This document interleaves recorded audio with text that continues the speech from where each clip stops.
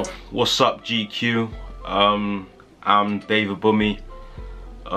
For those that don't know, I'm a social media marketer, fashion designer, stylist, and an all-round entrepreneur if you ask me. Today I'm going to take you through the 10 things that I absolutely cannot live without. Let's go! Slimes. Number one thing I can't live without ever is my second phone. This is like an 11 Pro, and then my main one is the 12 Max. The camera, and this is silly. The reason why is that I don't like too many people knowing my actual number. You know what I'm saying? So I had to get a second phone.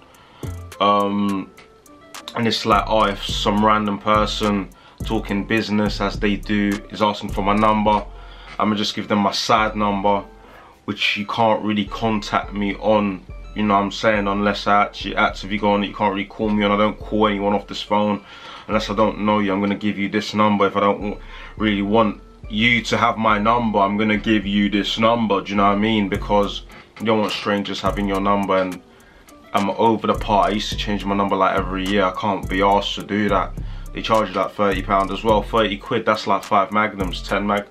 Like, bro, you know what I'm saying? That's literally almost 10 Magnums. That's what I'd rather be spending my money on. So a second phone, I'll be real, is, for me personally, is very, very essential. Can't live without it. Aye, Magnum, big dripper, Magnum sipper. I'll be deadly honest right now, I'm on like my third one. Put that one in the bin, I'm on my third one. I might as well, for the rest of this video, crack one open. Listen, I go for about 5-6 Magnums a day. I can't lie, I wouldn't call myself an alcoholic though, because I can't sit down and just crack open a bottle of vodka and drink like a single dad. This to me tastes like juice. I genuinely enjoy this drink. It just happens to have alcohol in it, and it's my favorite juice. And you know, it puts you on a little nice little wave, good vibes all around. Kids under 18 even, I would not recommend you be drinking 5-6 Magnums a day. At most, maybe if you're 16, have like one, got on a little, you know, your kids raves. I don't know what you kids do these days. You lot seem to have grown up real quick, but this drink, I can't live without it. I drink it absolutely every single day. Probably more Magnum than water, really and truly. I need to sort myself out because I don't want to have a kidney failure. Is it kidney? No, liver failure at the age of 20. Do you know what I mean? My number 3 essential item, I can't lie, is snus. If you don't know, snus are like tobacco pouches, and it's like, it's an alternative to smoking. But I don't smoke, I don't do weed, I don't do any of that, I don't get high.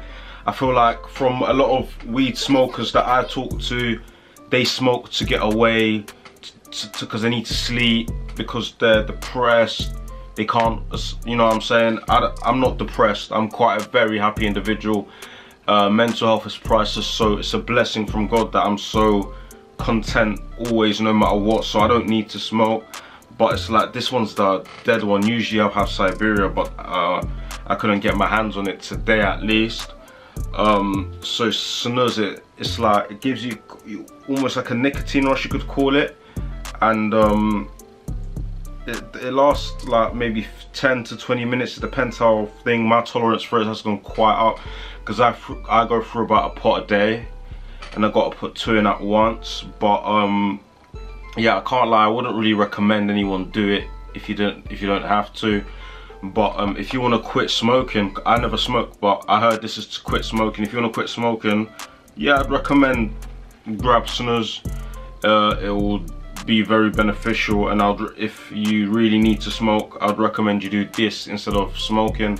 I don't think I'll ever smoke. Never cigarettes, and I don't think I'll ever really smoke weed. I don't like, I heard that sometimes you get uncontrollable highs, and I don't like not being in control of my body. Therefore I'm not a smoker. I'll be so deadly honest. So yeah, snus, can't live without it. I'll quit it one day very soon. 4 is fitted new era caps. The major reason why I gotta have so many of these is because, one, I lose them all the time. The amount of hats I lost, even in Dubai, I lost like 2-3 hats. Jet skiing, water gliding, shit like that. And I have to carry a bunch of them by my at the same time to be lucky, and you know, no cap, haha, pardon the fucking pun. Secondly, I can't be up, but my barber's literally on the other side of the city to me at this moment in time, at least. So I can't just get a trim anytime. So if I can't get my weekly trims, bloody hell, slap on my do-rag. So I've got a trim right now, I don't know why I'm wearing it, but on an average day, let's say I can't get a trim, I'll just slap on a hat. And you know, I've got like every single bloody colour, so it always matches my fit, so it's even drippier than the flipping trim.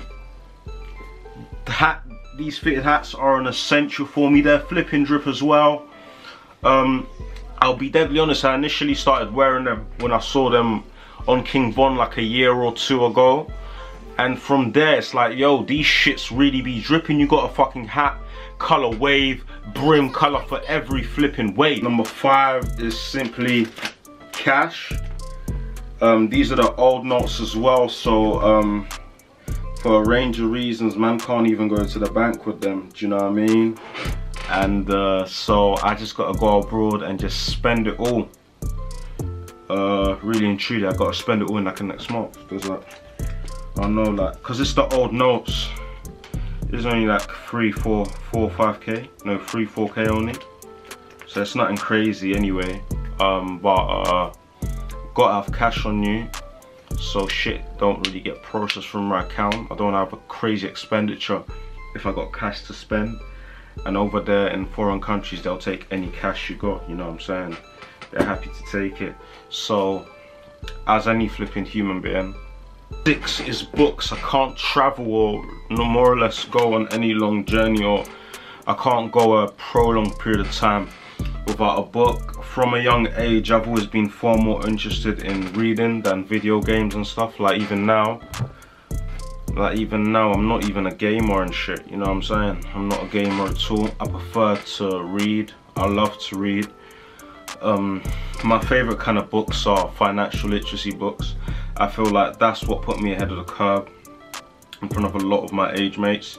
A lot of my you know, 18 to 21-year-olds love to go on Twitter and repost quotes and argue and fake outrage and, you know, repost relationship quotes. I generally, on my average day to day, I just enjoy reading really and truly. It just puts me at peace, educates me, trains the mind quite a lot as well. So your mind's always kind of not to say it's not on relax mode, but it's almost putting your mind instantly into grind mode, you know what I mean? I'd really recommend people read. I know a lot of people say they don't like to read, but you know, I've always loved it, so it's far easier than said than done for me particularly. But I'd really honestly recommend read certain books such as Rich Dad Poor Dad, Think and Grow Rich, The 4-Hour Work Week. After reading those books, you have a very different outlook on life, not just life but money. So yeah, books, financial literacy books are a thing that I cannot live without. And obviously over here I got my bookmark, which is 10 dirham. That's about £2 geezer. About £2 geezer, so don't think I'm flexing. That's about £2 British, 10 dirham I think it is. Yeah. And that's number 7 or 8 on the list of shit I can't live without. I'm not gonna go too into detail, but when I read books, I don't necessarily read books, I study books. I've got a highlight, stick note, and really search books. Always got a pen with me, always got a highlight with me in the bag. You know what I'm saying? If I got ops and you catch me in London, I won't have no money on me, I won't have no jewels. You might get a highlighter and a pen, because that's what I always have on me when making a journey. Do you know what I mean? I think it's very important to always train your mind and educate yourself. I think personally it's all fun and games, looking rich, but do you know how to distribute the wealth that you have, the money that you have? Regardless if you just have one source of income and a job, educate yourself on how you can turn 1 into 2, and make sure you master a lot of things because you can be a tradesman of many but a master of none, and that's completely useless. Because if you're, you know, a master of none, you can never really reach full potential in any sort of field. So I'd really recommend, if you're reading a lot of books, have a notebook with you at all times. And I always got to have a book and a notebook with me. And if I have a book and notebook, I won't even read, because I'll be missing out on vital information. And you know how the brain works, you can't instantly process certain bits of information. So I'd always recommend, if you've got a book, a financial literacy book, especially, have a notepad with you so you can take down crucial notes, things that catch your mind, things that you essentially don't understand but wish you understood, and you can go back home and research it. So I wouldn't say read books, really study books. Very important. Sorry, I sound like a bit of like a nerd in it, but that's my overlook, and that's what I can't live without. Number 8, my beautiful son. Hush puppy, I can't go nowhere without him. Initially I took him everywhere. I can't take him everywhere as much now, because coronavirus guidelines, they're a bit skeptical that I'm bringing in drugs. Because obviously, what's a grown man with a beard doing with a kid? What's it doing in a suitcase? But I love him, man. As much as I can bring him along with me, I'll bring along. He's an essential of mine forever. Hashtag Hush Puppy. Georgia Smith, take care of his son. But obviously, I found a new wife, Paigey now, serious woman, taking care of her son as well. Love him. Number 9 is my MacBook.